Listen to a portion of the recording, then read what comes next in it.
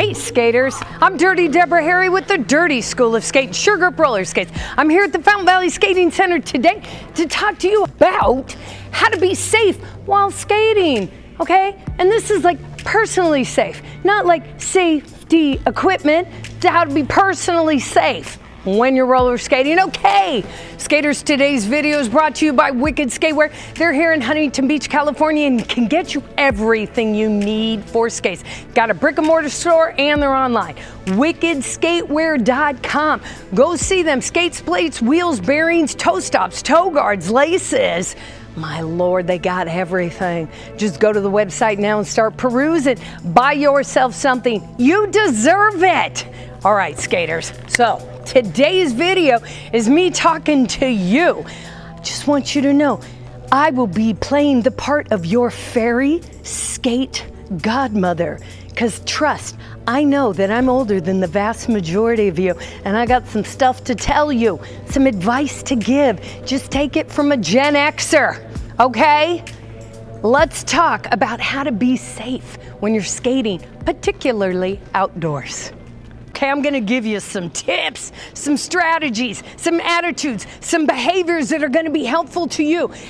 This mostly applies to skating outdoors. Later on, I'll do a video and we'll talk more about skate etiquette indoors, but outdoors is where sometimes we can feel unsafe just rolling around, okay? That's what we're gonna talk about today, so stick with me. Now, the reason why I'm even doing this video is I was perusing social media and I saw an exchange in a beginner intermediate group online, and the question was about how to feel safe because a particular skater was running into incidences, moments where they felt unsafe outdoors as far as their interactions with other people, most particularly men, but you know, really could be anybody, okay?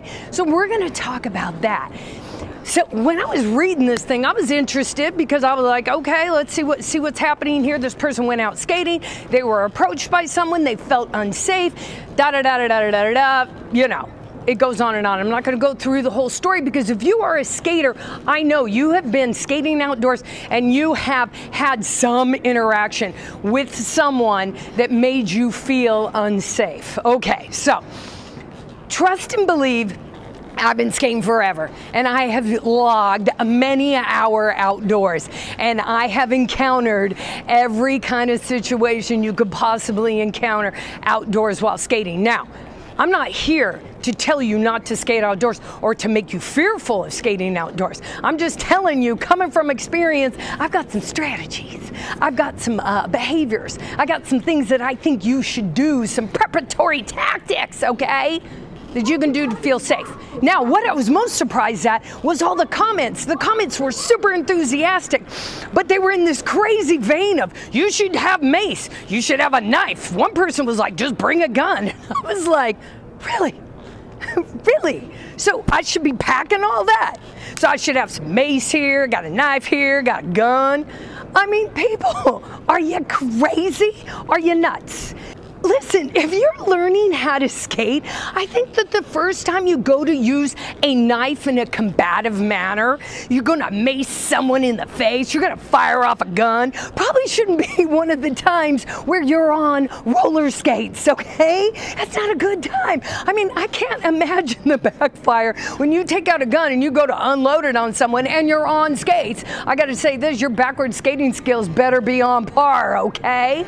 I mean, this is kind of craziness. Here's the other thing. If you whip out mace, a knife, guns on a person that you feel uncomfortable with, that you feel threatened by, what if their response to that is challenge accepted and they pull something out? You have now possibly unnecessarily escalated a situation.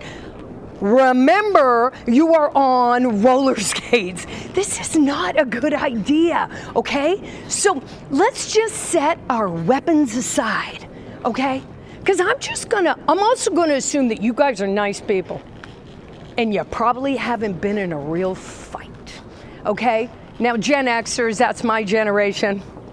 Okay, we've been in a fight or two. I'm just gonna say that. So I'm not talking to you because you know what's up. Okay, other people, you've probably not been in a fight, like a real fight, okay? The first time you get in a fight, I don't want it to be with you on roller skates. Okay, so let's talk about a different reaction to this scenario. So you're out there skating and you see something and it doesn't feel right. Usually it's someone approaching you and you're looking and you're thinking, you know, that person's gonna talk to me.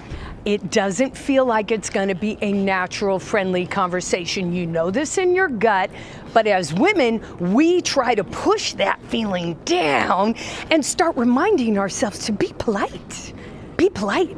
Oh, if someone says something to us, we have to speak to them. We have to talk to them. We have to be nice. Oh my God, we have to be helpful to someone we do not know in a situation in which we feel vulnerable. Why do we feel vulnerable? Well, we're already on skates. We're on skates. Maybe we don't feel that good about being on skates. We're not that comfortable.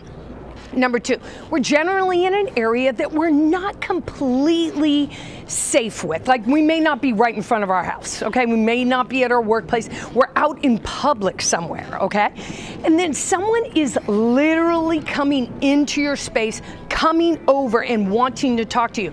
In your mind, you see that this is going to happen, but you're not sure what's going to happen. Now, let me just tell you, the best advice I ever got was from my dad.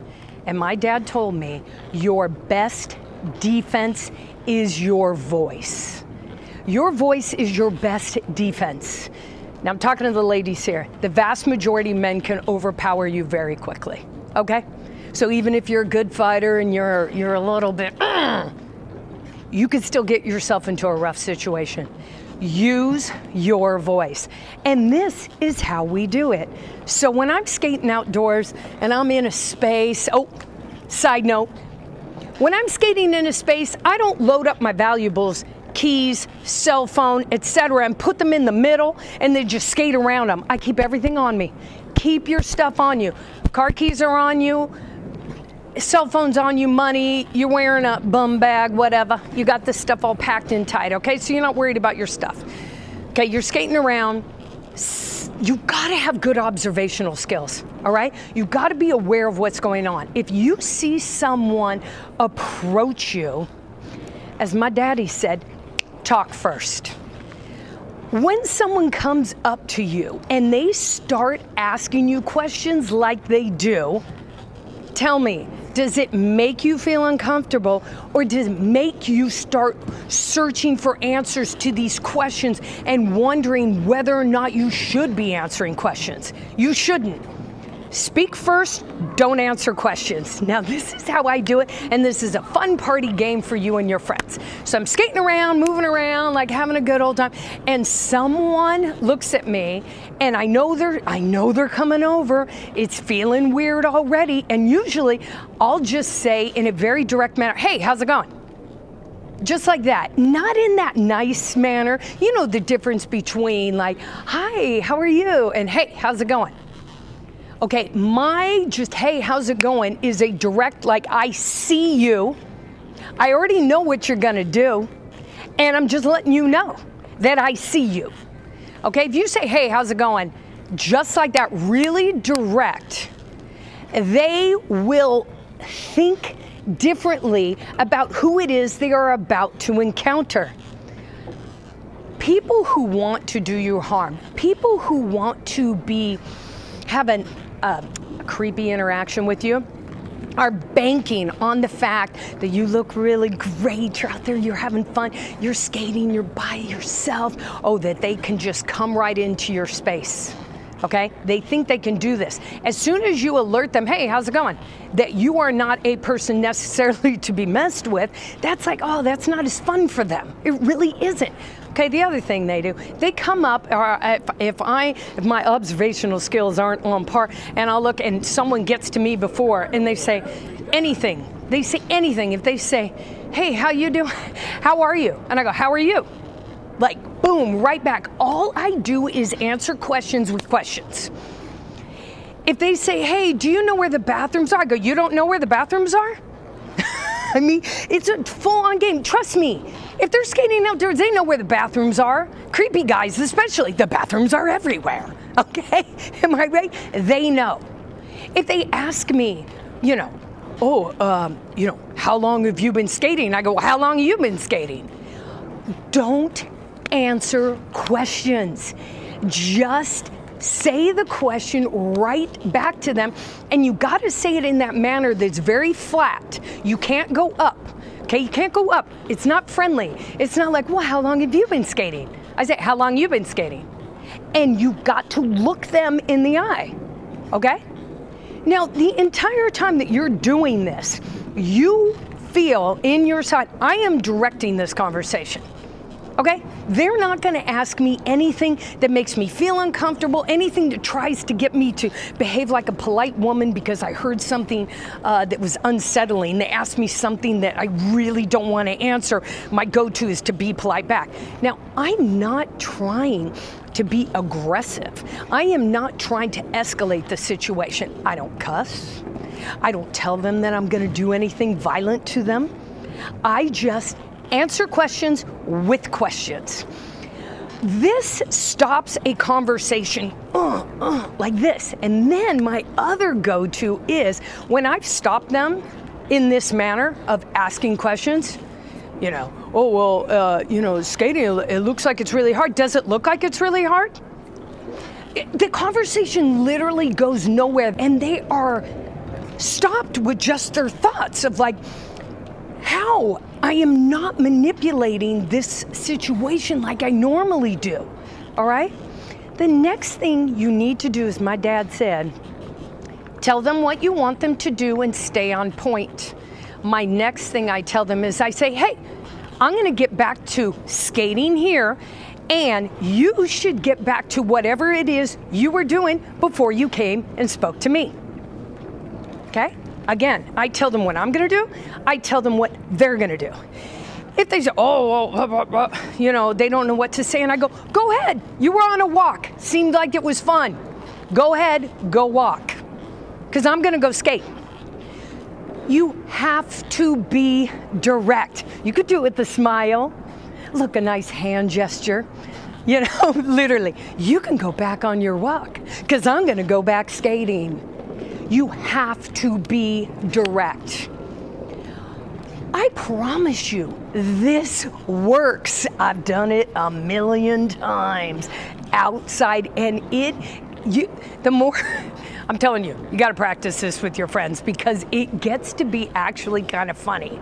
Because when you repeat back something that someone has just said to you, especially if it's creepy, weird, or even kind of like, dangerous, it's hilarious when you repeat it back to them that they're like, oh my God, this is not the way that I expected this conversation to go. Okay, so when it gets to that, and I've now directed them, and I go back to skating, but all eyes, I'm looking. If I feel unsafe at all, I just scoot out to my car, you know, wherever I'm at, get to a safe place and whatnot. I promise you, skaters, the vast majority of you are not going to get hurt when you're out skating. No one's really out there to attack you, okay?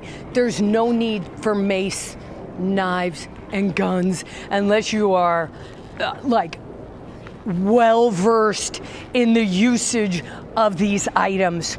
Your best defense is your voice, and don't be afraid to use it. Do not be afraid to use it.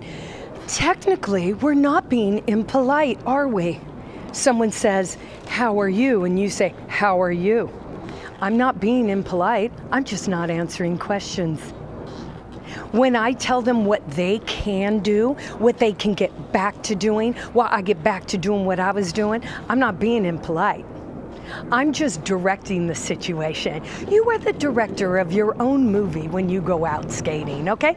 Don't let them tell you what to say. You're going to flip their script on them every single time. And I'm telling you, it's super fun. I've done it with multiples. Like, have two gentlemen come up on me, and they start you know, bantering back, and they start asking me questions, and I'm observing and taking it all in, and I'm thinking like, I don't even feel like this situation is dangerous. Maybe this situation just isn't even worth my time. Maybe I came out here to practice, like Dirty says, and I got two randoms coming up to me just wanting to fill their day with a talk with a stranger. Look, I don't have time for that. Can't invade my life like that. So I've got to shush you off nice and quickly by speaking first if you can. God, if you speak first, it's gold. You are definitely in control. Never answering questions. Always come back with a question and then direct them as to what they're going to do and what you're going to do. And I promise you, you will get out of this situation nicely. And the more you do it and the better you get at it, the more effective it is. And can I just say this? Handling stuff in this manner may be useful in other aspects of your life. Really, it can. So thanks to my dad for telling me that my voice is my best defense. Okay? That is a piece of advice he gave me before I left for college, and it served me well, because I've learned that your college years are really the years where this really comes into play, these kinds of interactions, right? As you get a little bit older, less people just randomly coming up to you. I think they just look at me now and be like, that girl, no. She looks like she may carry a knife. I don't know. Who knows? All right, skaters, I gotta go. I gotta run. Go practice.